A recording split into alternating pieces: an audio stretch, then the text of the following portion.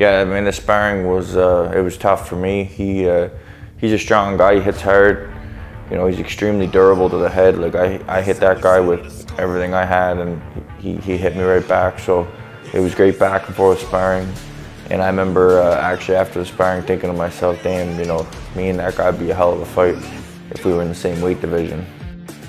The fans are get to see Zamig. His nickname is Attack. You know, he's Eastern European. This is all he's got to fight for, right? He's a bare knuckle fighter. He's an absolute brawler. He is coming to upset that night. Not my first choice. 30, 40 pound difference. He's coming for blood. Rozicki's gonna be there trying to give blood. You can expect fireworks. Let's go! This time is personal. It's time to reap what you sow. Nowhere to run, nowhere to hide. This is the end of the road. We got some unfinished business. Your time is ended. Right here, right now. Ryan Rozicki ile dövüşeceğimi öğrendiğimde çok sevindim.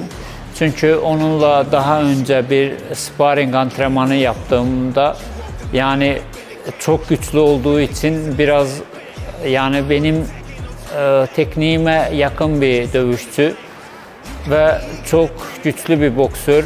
Onunla dövüşeceğim için yani iyi hazırlandım ve kazanırım. Çok güçlü bir boksör ve ben de kendimi zayıf hissetmiyorum. Ben de zayıf bir boksör değilim. Çok iyi bir boksörlerle çalıştım. Çok iyi derecelerim var ve umarım bu maçı kazanırım.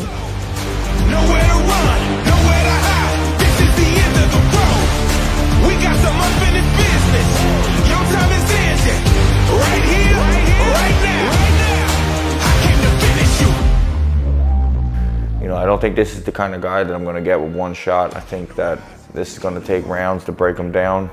You know, and then there's always the possibility that he can catch me and knock me out with a big shot because it's a heavyweight fight, and I'm not even supposed to be a cruiserweight, let alone a heavyweight. I walk around, you know, smaller than most light heavyweights.